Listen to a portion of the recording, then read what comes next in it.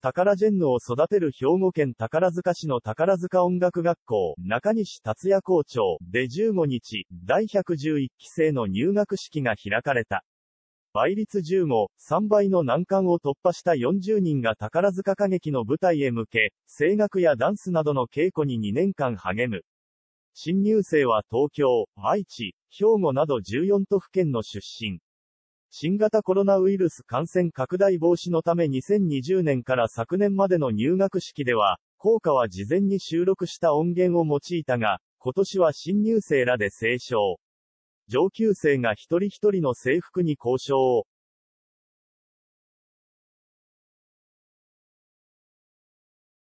つける恒例のセレモニーも4年ぶりに実施した。中西校長は、清く、正しく、美しく、の教えのもと、研鑽を重ねるとともに礼儀や作法も身につけ、品格のある舞台人に育ってほしい、とエールを送った。